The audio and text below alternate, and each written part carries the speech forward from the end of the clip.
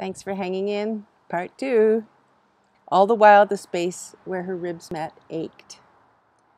He's a wonderful storyteller, don't you think? I have all of his books. Alana tried to minimize the width of her smile.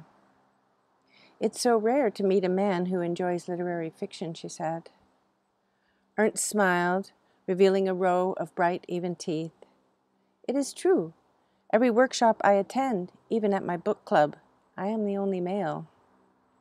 He bent to speak directly into her ear. To tell you the truth, I do not mind. This at all.